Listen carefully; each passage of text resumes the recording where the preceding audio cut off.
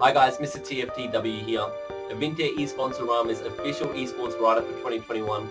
In this video today, I'm going to guide you through a reference lap around the Seaside fan favourite and my personal favourite track, Phillip Island. Slowly wind up that throttle as we head onto the main straight. The picturesque of Gardner Straight. Let's swing this lap in the action, cross the line now.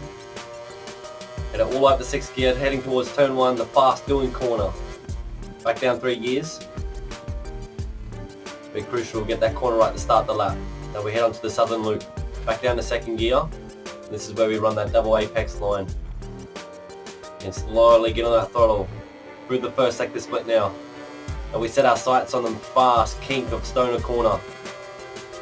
Try maximum attack, full throttle around there. Now we head to the first hard braking zone of the circuit, the Honda hairpin. Back down the 1st gear. Try to focus on good drive between turns 5 to 6. Turn 6 through Siberia now. Come up to the 2nd sector split now. And we go for the fast turn 7 and turn 8. Right on the limiter. Using a lot of the inside curve through the hay shed. Now we approach Lukey Heights. Back down to 2nd gear. It's a waiting game as we pop over the hill.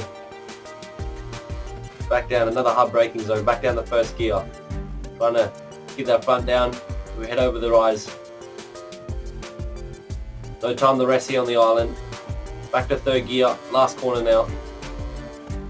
Again, trying to keep that speed up. Trying to avoid any of the outside curb. Hope you enjoyed that lap just as much as I do. That's a reference lap. Yeah, Phillip Island.